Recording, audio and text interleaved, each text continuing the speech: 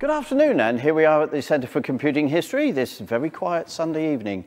The public have all gone home, but I thought I'd like to show you our latest little display here.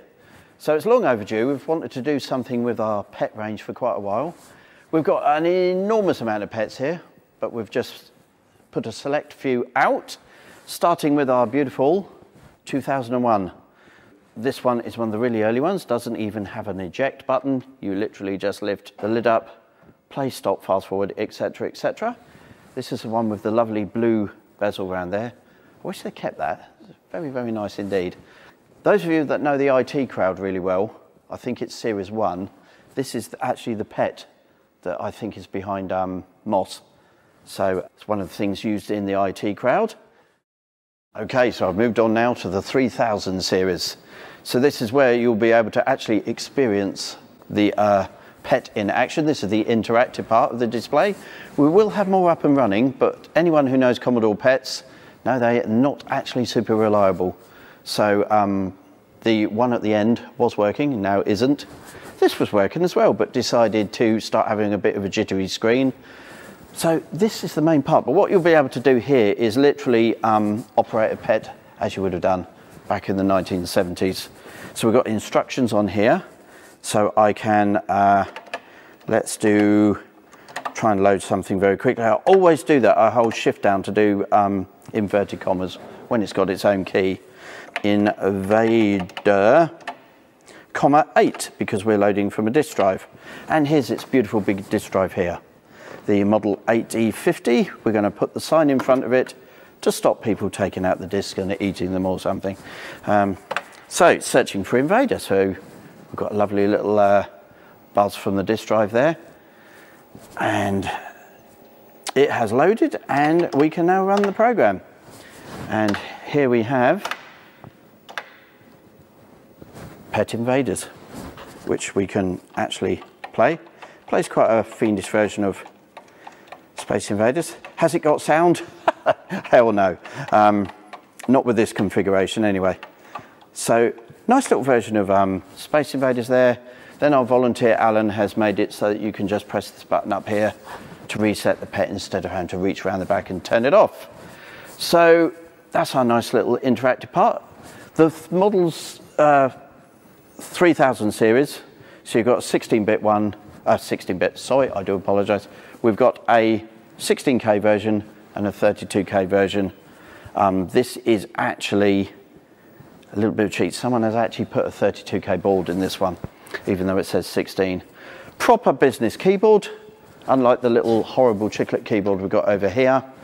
And this is actually the same motherboard as in the last iteration of the 2001 series. So the 2001 N board is in this machine here.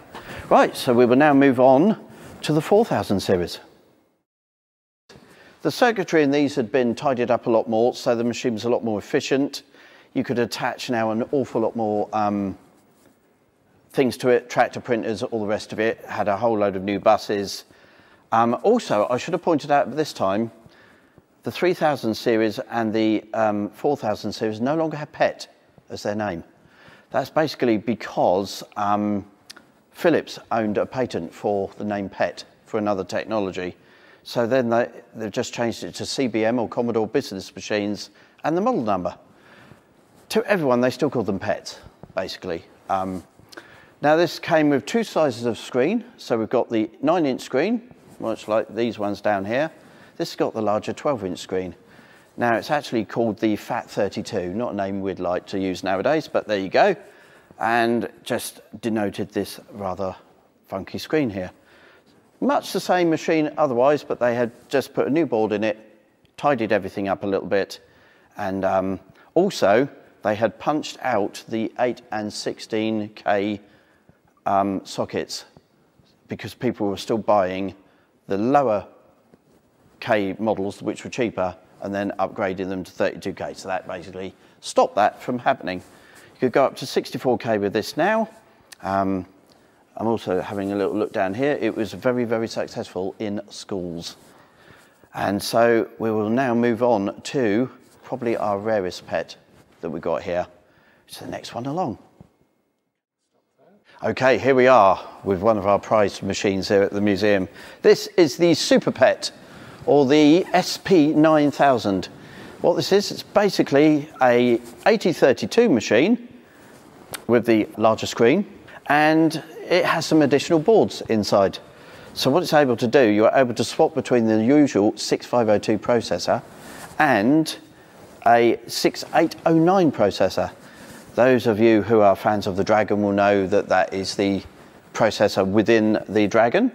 So that just enabled it to do slightly different tasks. It was developed with universities in mind, developed by a university in Canada originally, and it is essentially, yes, this machine behind us here, but we've got these little switches on the side, so we're able to switch on the fly from processor to processor.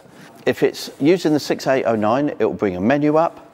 That menu will basically have, I think is it 4 or 5 programming languages, Pascal, COBOL, its own BASIC, and much as everything else is still from the original PET, you are able to actually go and load one of these programs, which we're hoping to try and do. We're hoping to get another disk drive and then have this Super PET disk in, so we can actually go through that process for real.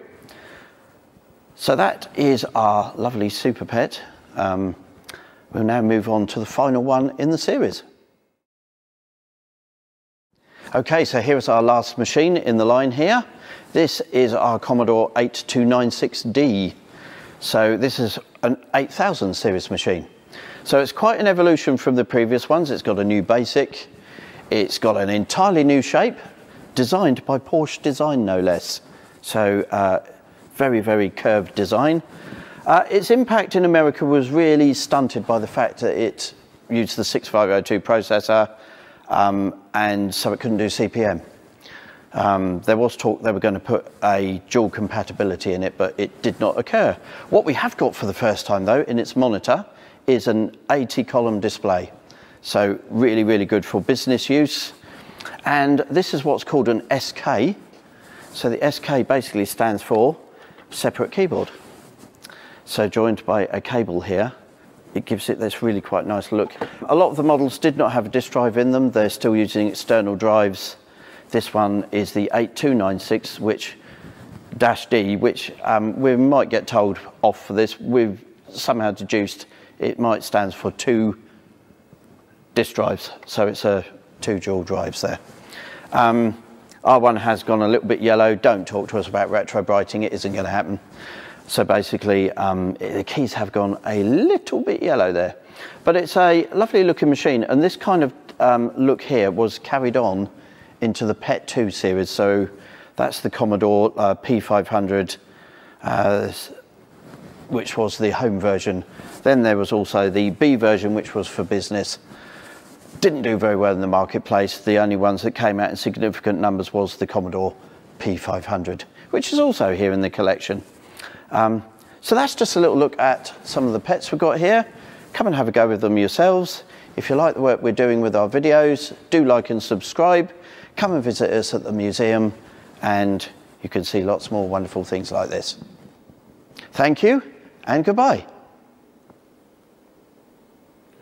Oh.